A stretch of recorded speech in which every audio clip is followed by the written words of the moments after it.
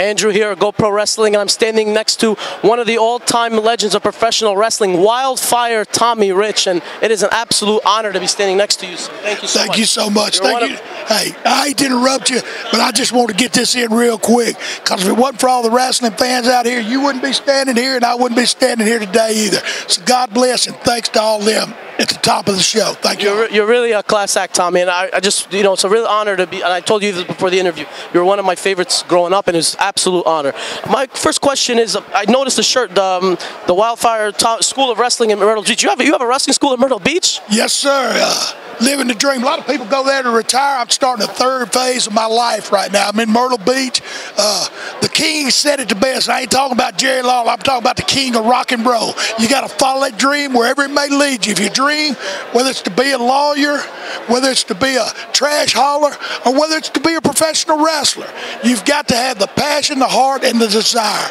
Come to Myrtle Beach, South Carolina. Live your dream with me, because we got a gym. It's got 200,000 square feet.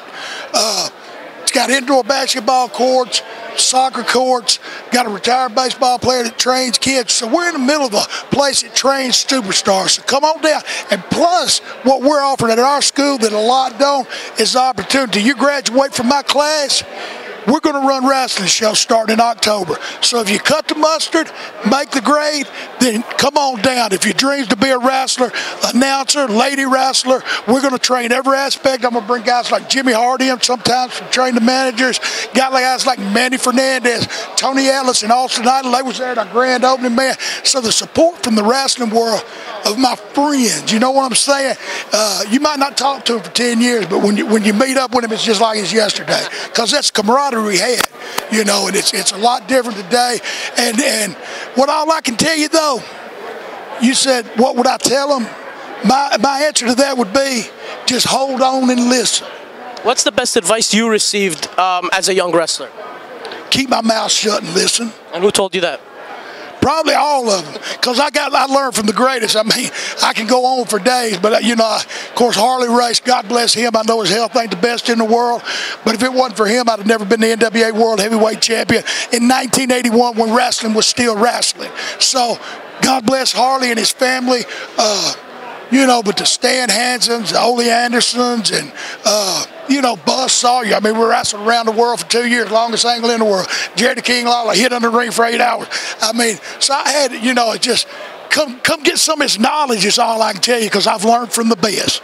A lot of fans wanted to know, you were a chick magnet when in your young days. I mean, what was the scene like with the women? Like, I mean, when you were a young guy, I mean, I'm sure you were swarmed.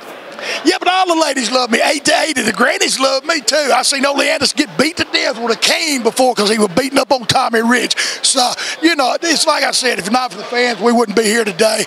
God bless them, and thank you for coming and interviewing us. And you know, it's a pleasure to be here in Philly too. What is one of your favorite? Big Don, baby. The Big Don right here. You just mentioned something that triggered me. The FBI and ECW. That was one of the favorite staples and times during ECW. Do you have a favorite memory in ECW or Paul Heyman?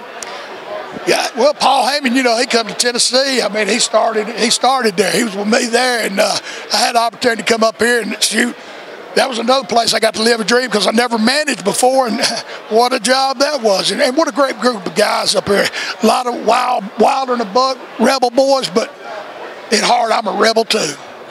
And you were a locker room leader in ECW. I mean, you were a veteran like Terry Funk. Were you guys instrumental in a lot of the younger guys developing?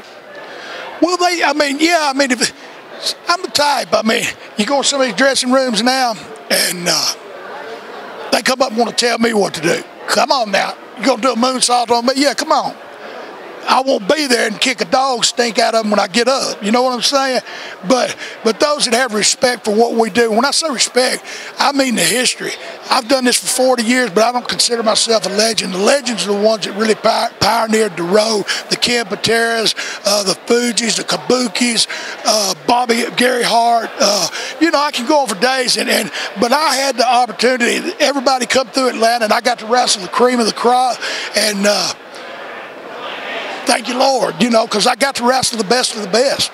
Well, a couple questions more. What was your favorite cities or towns to wrestle in? God, I loved everywhere because everybody loved me. You know, I can't. Ain't not, it's just I mean, I was blessed. I started when I was 18. And for 40 years, I've got to live my dream and still living it. So everywhere's been great to me. You still wrestle? Yes, I do fundraisers and stuff. Not as much. What I used to do 7 days a week and wrestle 10 times, I do it 2 days on the weekend. It takes me 5 to get over it. Tommy Rich, folks, thank you so much for joining. Thank you. My pleasure. Thank you.